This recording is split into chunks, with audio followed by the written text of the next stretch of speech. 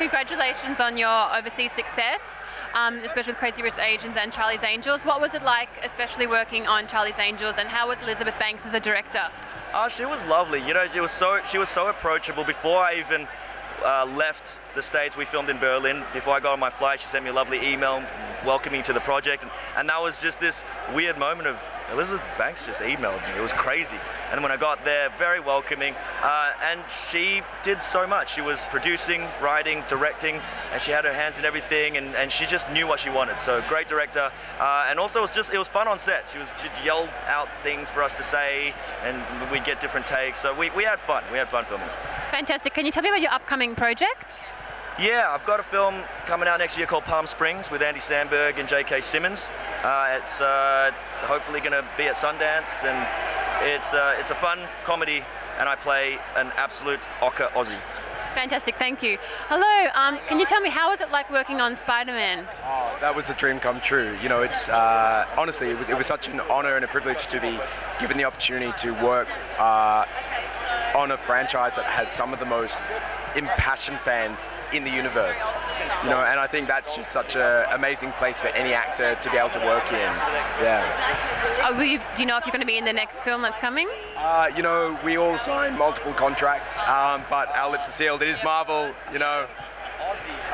And any upcoming projects you can tell us about? You know, I just got back home to Australia not too long ago, and you know, I've been dipping my toes back into our homegrown Aussie industry, auditioning for more Australian projects, and so whatever happens next, I hope that it's Australian. You know, I love the stories that we tell here. I love the content that we create and the artists who create it.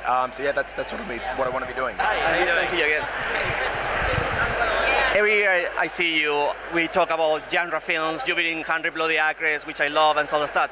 But now I have to ask you, Tarantino film, The Big Step, how was this big step of your career, and how was working with Quentin?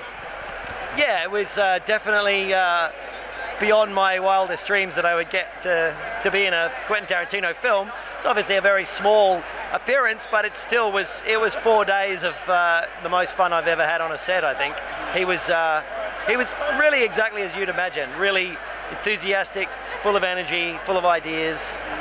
And he's a big fan of Australian films. So did you get to talk to him about Australian films and stuff like that?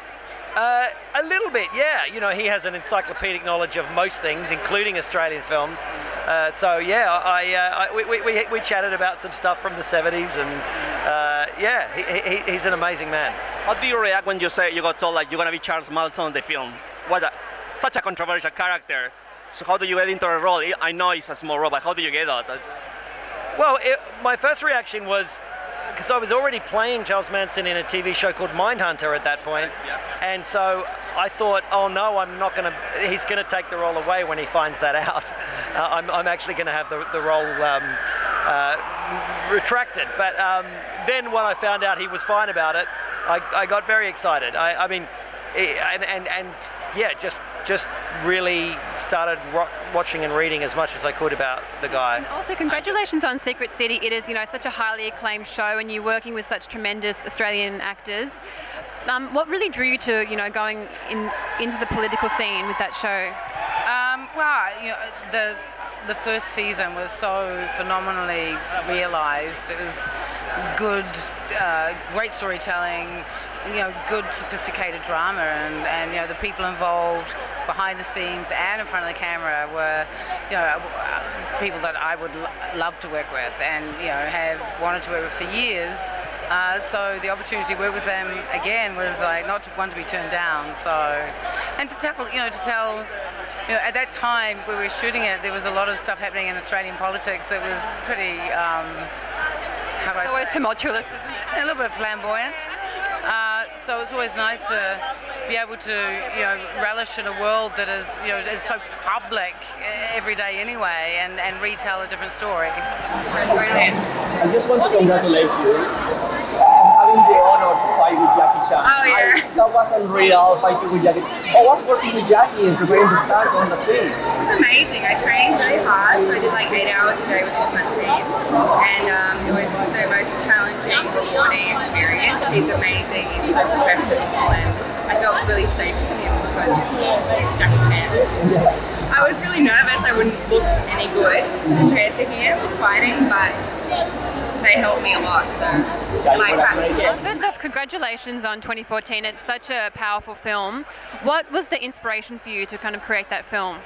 Being an overwhelmed dad, pretty much, with a 2-year-old daughter at the time, and not knowing how I was going to convey so many of the complexities of what's going on in the world at the moment, and then certainly what her future is going to look like. So I sort of went on this 4-year quest of trying to find some of the solutions so that I could reassure her or talk to her about the good things that are happening as well, because all we hear is how bad things are.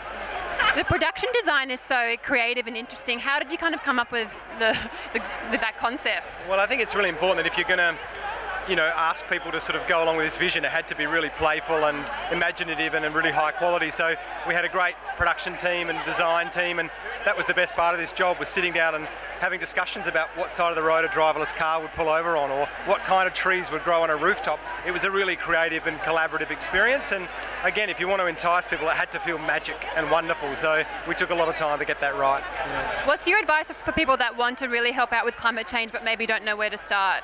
Yeah, it's really important, I think, right now that people do find their own agency. I think we're in a bigger predicament than a lot of people realise, and I think it's just finding your own agency. Find that thing that you resonate with, that you're passionate about. It might be food, it might be fashion, it might be energy, farming, who knows what it is. Just find an area that you connect with, and then just investigate how you can get involved at work, at your school, in your own community. We just need everyone to find their own agency in some form at the moment.